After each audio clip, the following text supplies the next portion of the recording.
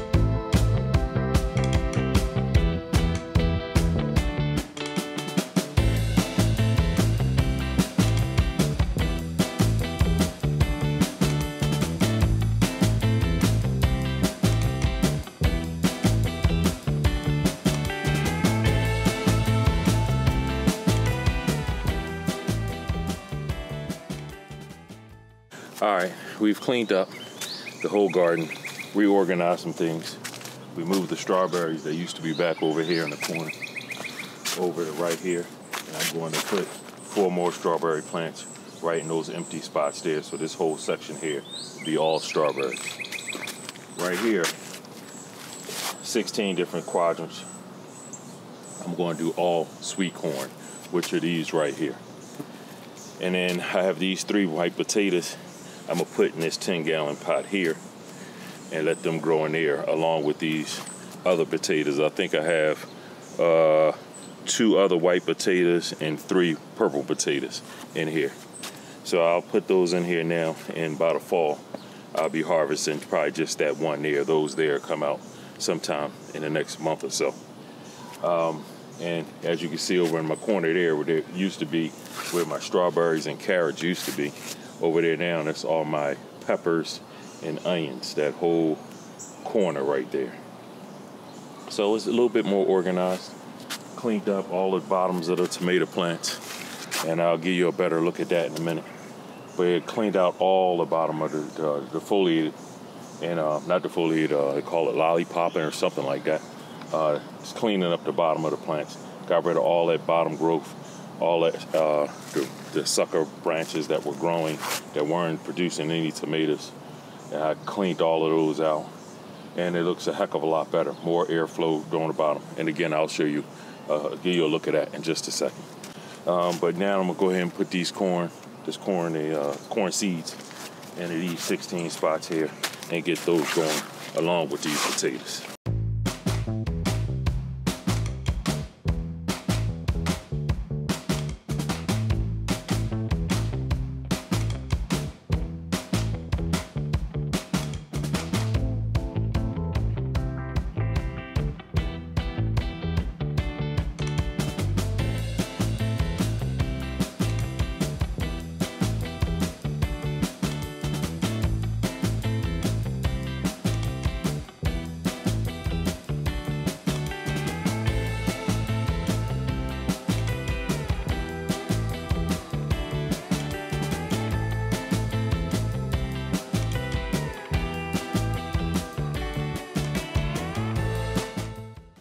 All right, got the seeds in the pots, corn all planted.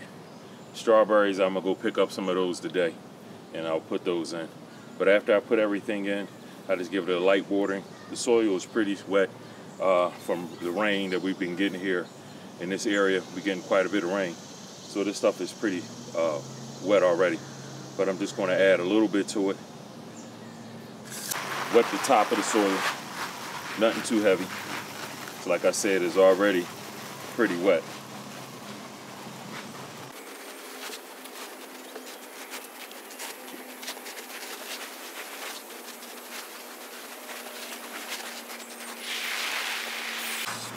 And that's about it. We'll wait. It should be 10 to 21 days. I think that is what it said on the packet for the germination of this corn. Let me check and make sure. It says 7 to 10 days in this fourth sprout. So 7 to 10 days, we should see something coming up out of the ground here. When I planted them in the other spots, every one of them came up, so we shouldn't have a problem with that. The potato plants, the same thing. Shouldn't take long, especially with the soil being as warm as it is. The potato should take off fairly easily. Within a week, we should see something coming up out of that pot over there. And like I said, I'll be putting the new strawberry plants in today to take care of that. Let me give you a look at my tomato plants and what I've done to them. All right, here in Tomato Alley, as you can see, I cleaned up all the bottoms of all the tomato plants. If there was no tomatoes growing off of them, I cut them branches off. Get a much more air circulation down here, and let that energy that the plant was using to keep all those branches alive, put them into producing more of these tomatoes. Only one that has to stay here at the bottom, as you can see, my beefsteak tomatoes are all down at the bottom, so I couldn't cut that branch off there. And kind of the same thing here with this Roma tomato here. The tomatoes were growing pretty low, so I only cleaned up what I could. And the other ones were pretty easy to clean up. And most of the tomatoes on these plants they're growing over here are all up top. So within the next week, I should see a lot more growth now that I got rid of all that extra junk. And there's quite a few of them here growing, and they all starting to turn red, some of them in some spots. Especially, I saw one in here somewhere. I can't find it now. Oh yeah, down there.